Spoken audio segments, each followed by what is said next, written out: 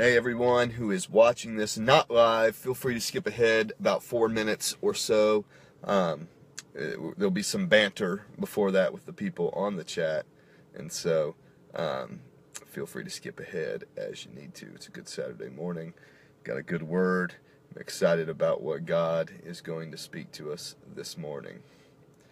So, y'all comment in. I'm actually this is my first time using my own LTE. I used Corey's on that road trip. Let me know if you guys can hear me and see me okay, if everything is working all right. If not, I can try to find a better Wi-Fi connection. But I'm sitting in the car here, getting ready to go help a buddy move. So, seeing everybody jumping in. Pam, good morning. Tammy, love you, praying for you.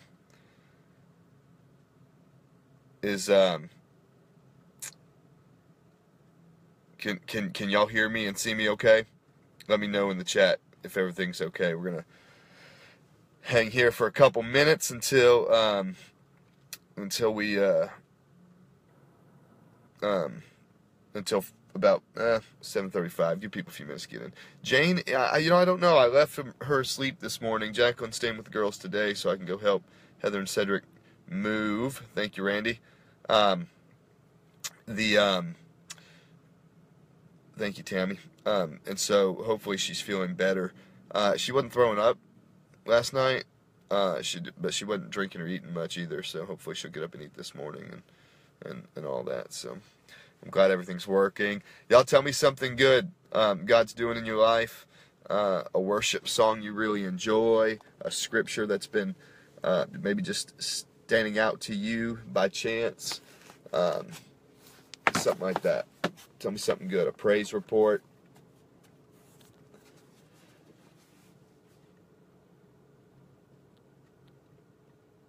We got a good one this morning. I'm excited about today's devotion. Hey, if you want to, you can wait till I say something good if you want to share. But if you want to share now, you can go share this video and let some more people know that they need to jump on Saturday morning. So we probably won't have as many as normal. But if you go ahead and share it now, that will let people know and that they can get on before they miss too much of it. Kelly, I love you, Kelly. You need to come hang out with us. Church and small group this Sunday. So we got a lot going on. We miss you guys. Y'all are awesome.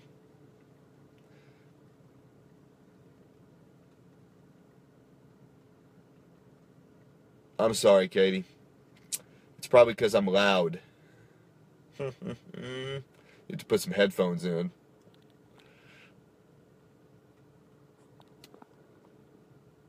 I know it. You need to come hang out with us. Angela, love you. Love you. We loved having you at church Sunday. Hope you'll be there again this Sunday. It's going to be a good one.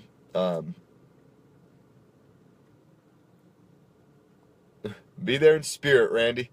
Praise the Lord. Well, hopefully your spirit's strong. Because we're going to need it to lift some stuff while it's over there. So, yeah. Y'all share the video. Let people know they need to jump on. Go ahead and share it now. We got a couple minutes before we actually start the devotion. Oh, Katie, all kids are attention hogs. But I'm an attention hog too, so I can't complain. And if I'm sick, man, I cry and I whine, and I think all men are kind of that way. I don't cry really, but I whine. I'm a pain. Tracy, love you. Thanks for joining on. Again, feel free to go ahead and share this if you want to. That way other people will know to jump on. Because we're going to get started in about 60 seconds or so.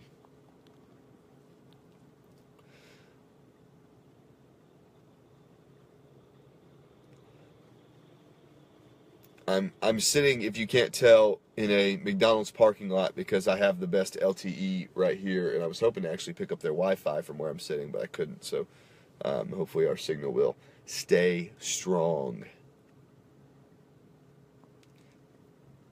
Come on, y'all tell me something you're excited about. Let's get some comments rolling in here. What are y'all doing? It's Saturday. What are y'all doing this weekend? Thanks for the share.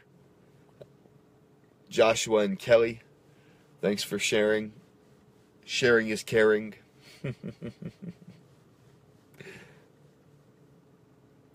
Somebody tell me what you got going on this weekend. We got about 30 seconds left. Coffee, yeah. Amen. Amen. I actually don't drink coffee, so I'm at a terrible disadvantage in the mornings. But I do all right. I'm kind of a morning person anyway, so I don't. If I drank coffee, I'd probably go crazy, probably. So somebody's alarm's going off.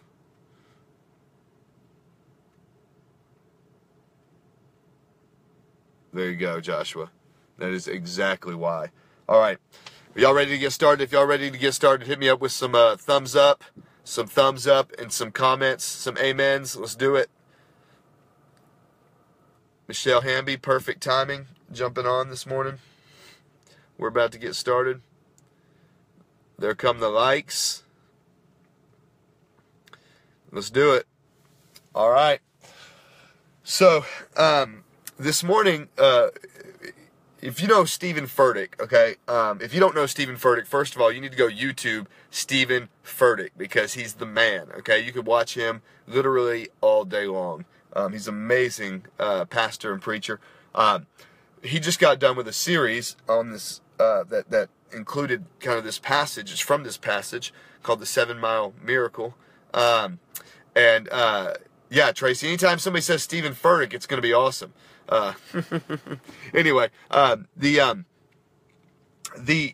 so he did a whole thing about this walk to Emmaus, and it's really good.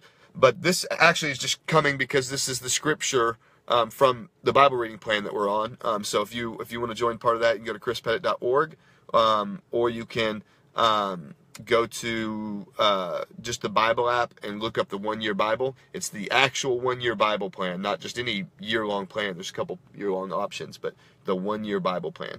Do that. I'm reading the New Living Translation. But so here's the idea. Jesus, we're going to read from Luke chapter 24, one verse 32. Jesus is on the road, okay? Jesus has been crucified. He's in the tomb. The women go down there. He's not there anymore. They go and tell everybody. Nobody believes, okay? Now, two of the people, one of them we find out his name's Cleopas, or as Steven Furtick calls him, Cleo, and we can call him Cleo too, because we want to be cool like Steven Furtick. So, Cleo and his buddy are walking to a small town called Emmaus. They're heading out, going back home, basically. And they pick a weird time to go home. I mean, you find out Jesus might be resurrected, right? And you're like, well, let's just go home. So they're walking home, and basically Jesus walks up next to him, right? Good morning, Teresa. Jesus literally walks right next to him, but they can't tell. I got somebody like staring at me right now. They're parked right in front of me, and it's really awkward. I'm just going to give you guys the environment. In fact, for fun, here's what I'm going to do. I'm going to flip the camera if it'll let me. There we go. Staring right at me. So much fun. That's okay. I can preach anyway in my car. Furtick, yeah, go ahead and share so other people can jump on this. Thank you, Michelle. So Jesus walks up into this situation, okay, and he's walking down the road with them, and they have no idea that it's Jesus. And he begins to ask them questions, and they say, "Are you the only person who doesn't know what's going on in Jerusalem?" And they start to tell him about him. Hey, here's what happened to Jesus, and then these women came, and blah blah blah. And Jesus says, "Man, you guys don't get it." And he begins to explain the Bible to them from Genesis all the way up to, they didn't have the New Testament time. So he explains the whole Old Testament in light of the Messiah. And he shares with them what the Messiah was supposed to do, that he was going to die, that he was going to raise again. He explains to them the whole gospel. Austin Kelsey, thanks for jumping on. I'm sure it's Austin. If it was Kelsey, she'd be preaching this one right here. I'm just kidding. I shouldn't pick on you that much, Austin. You're great too. You could preach this just as much. Anyway, so he's walking down the road with them. They invite him to stay the night with them, and they go to break bread at night to eat. And the moment he breaks bread, their eyes are opened, and they see that it's Jesus, and he disappears, because that's what Jesus does sometimes, man. Boom, he's gone. and they start freaking out, and that's where this verse comes in. You ready? Verse 20, or Luke chapter 24, verse 32. Good morning, Melinda. Love you, love you, love you. And pray for Micah Camper, y'all. He's out on a missions trip. It's going to be life-changing for him. It's going to be awesome. So here it is, Luke chapter 24, verse 32. And this is what they said to each other. They said to each other, "Didn't our hearts burn within us as he talked with us on the road and explained the scriptures to us?" All right, so here it is again. Didn't our hearts burn within us as he talked with us on the road and explained the scriptures to us? Our hearts burned within us. You know, I hear from time to time as a pastor, people say, "Man, that Christianity stuff's just boring. You know, it's just about rules, and God's just boring." And you know what I like to say? I like to say, God's not boring. The Bible's not boring. You're boring, okay? The Bible and God, man, it's the most exciting thing on the planet. And I'm not just saying that to try to pump you up. Think about it. Literally millions of people all over the planet have given their lives for the sake of the gospel. There must be something so exciting about it, so real about it, so impactful about it, that people are willing to lay down their life rather than deny the experience they've had with God. It's so exciting. When you learn to read the Bible, when you learn to engage in the mission of God and His church. See, people say church is boring. Church isn't boring, you're boring. And if your church is boring, you need to find a life-giving church. Okay? Because church shouldn't be boring. It should be exciting. Come on, somebody. If this is good, give it a like, give it a share, give me a comment. And God, He never wanted church to be boring. It should be exciting, and it is if you let it be. So I'm going to give you some principles we find out here about how life can become exciting for you, okay? So here's one. First of all, you see Cleo and his buddy are walking on the road, and what are they doing? They're talking about Jesus. They're talking about Jesus.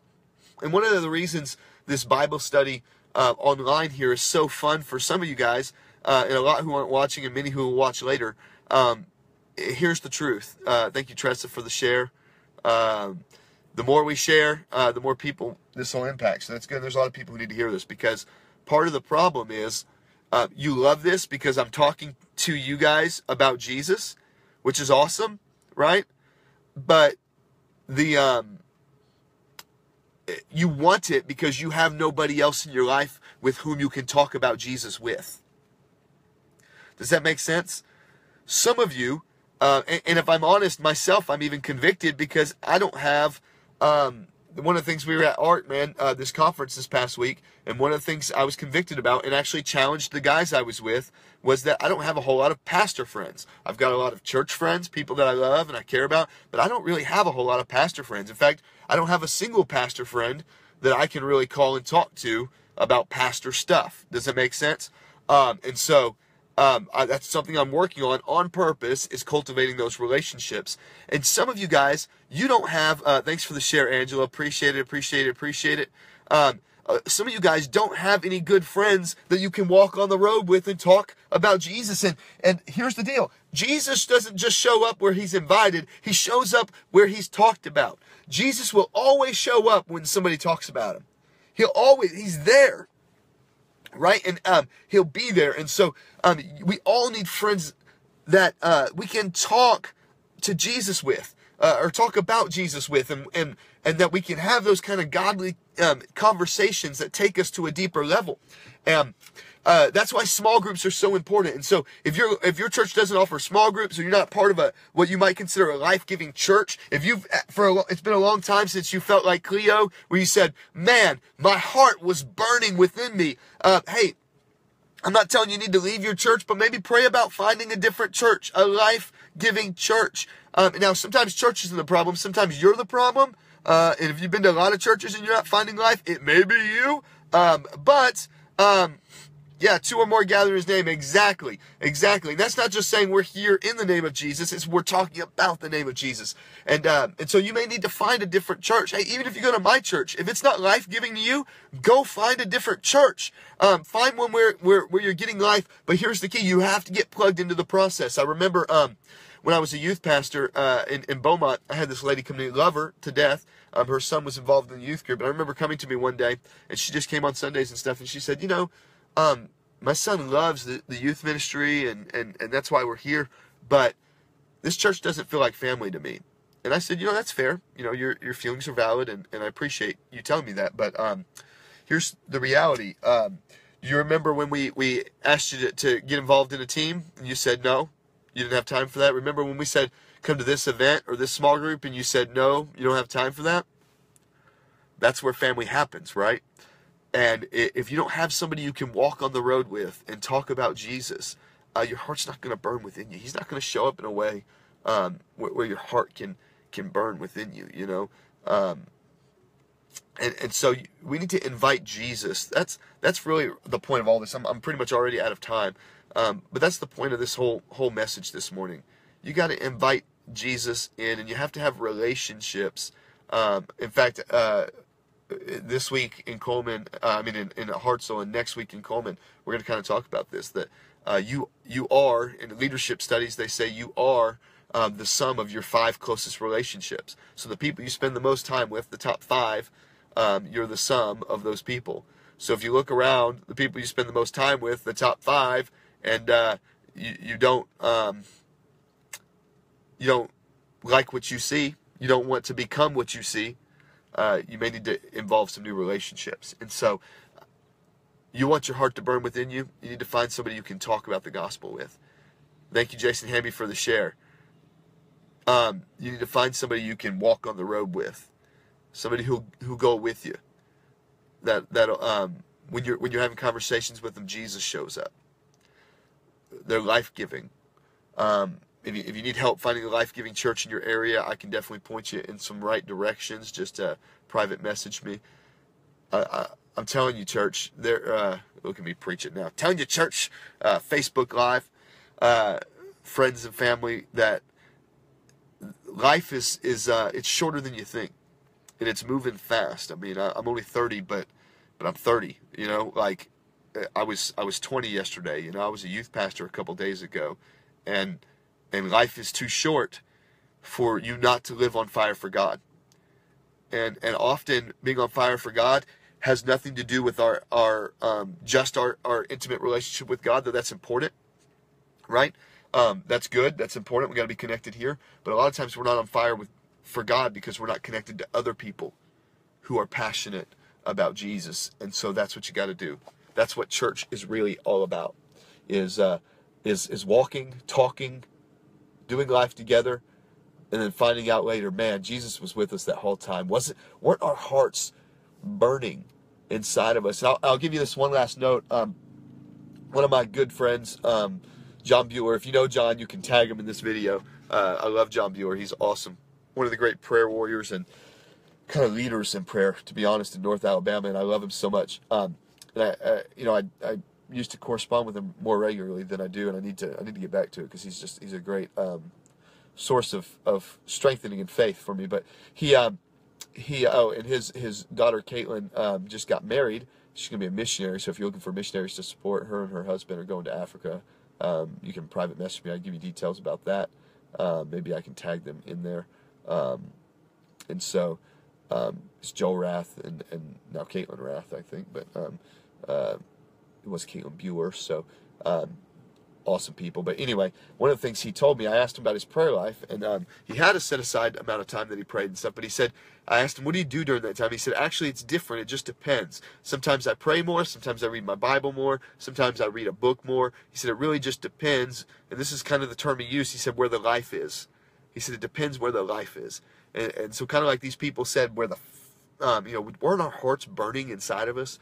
And so wherever his heart was kind of burning, whatever was causing him to burn that morning, he spent his time there. So some days he might pray the whole time and only read a little bit of his Bible, or he might read his Bible the whole time and only spend a little bit of time in prayer. It just depended where his heart was burning. And so yes, Michelle, I do have the sinus crud and all that going on. I'm hopefully at the end of it, but anyway, so I want to challenge you in your time with the Lord. You don't have to be so rigid. Go where the life is. And if there is no life, you need to find somebody you can talk to about Jesus, because you'll look back and go, man, wasn't Jesus on the road with us? And we didn't even realize it, But what we did realize was our hearts were burning within us. So if you want your hearts to burn, find somebody to walk on this road with you. Don't do it alone, okay? Be bold. Make some friends that love Jesus. Find a good church. Austin, that is good. It is good. And I stole it. Most of everything that that is good, I steal. So, praise the Lord. All right, well, I love you guys. Any prayer requests, go ahead and pop them in. I'm going to pray for you. You can pray for Jane as she continues to hopefully be feeling better. Pray for us as we help move Heather and Cedric and get them set up. Love them so much. Any prayer requests, jump in. I'm about to pray, so you got to be quick with the typing. Man, and I'll tell you, we'll pray for Micah, of course, for sure. Pray for wisdom. Yep. Unspoken for Angela. Wonderful. I will pray. I'll pray. I'll tell you, don't let these devotions just be something that makes you feel good for a second, you know. Think about it. Go find somebody that you can connect with, because you can do what I'm doing right here at a more intimate, more deep level with somebody else, right? And so do that. Praise report. No migraine. Praise the Lord. Michelle, we're going to continue praying for absolute healing there, complete breakthrough. So we thank you for that, Lord. Let's pray. Father, we thank you for who you are. I thank you for what you're doing in everybody's life, God. I pray for continued healing in Michelle Hamby for migraines, and in my wife for migraines. Lord, that you would just touch them and heal them, rebuke them in the name of Jesus, rebuke migraines. For Angela Schaefer, God, you know the unspoken prayer request, be with her. I'm about to speak in tongues on here. I don't know if I'm allowed to do that on Facebook Live. I'm getting fired up. Lord, I pray for her. I pray you just right where she's at, Holy Spirit, be with her. Be with her. I don't want to freak nobody out, so I'll wait. I'll speak in tongues when I get off of this. Lord, pray for Micah Camper on his missions trip, God. Lord, that you would move in him and do something amazing in him and Pastor Brad both. Lord, for Michelle Hamby, wisdom, God, that you would touch her, God. Lord, I pray for your spirit to move in a powerful way. David Winter, man, thanks for jumping on. I appreciate having you on here this morning. You'll have to hit the recap as soon as we get done. I'm in the middle of the prayer, but David Winter's such a cool guy that I stopped in the middle of my prayer to say hey to him. Love you, man. I miss me the Winters, man. That's a good bunch over there. So, Father, I pray, God, that you touch everybody watching this, God, that you would draw them closer to you. Holy Spirit, that right where they're at, God, you would have an impact, Lord, in their life, God, that you would speak to them, you would transform them. You know where they're at. I pray you just work in their lives, God, in a powerful way, Lord. Love on them, God. Draw them closer to you, Lord. Let Christianity not be boring to them, God, but let it burn in their hearts. Lord, let there just be an absolute fire inside of them for your presence, God. And because they're connecting with others, Lord, walking on the road, they're not having to do life alone. Bring the right people in their lives, Lord. But help them to be bold and go find the right people. In the name of Jesus. In the name of Jesus. Lord, touch us today as we move. Help me not throw my back out. Got to preach 3 times tomorrow. In Jesus' name we pray. Amen. Hey, love you guys. Any last thoughts? Go ahead and jump in.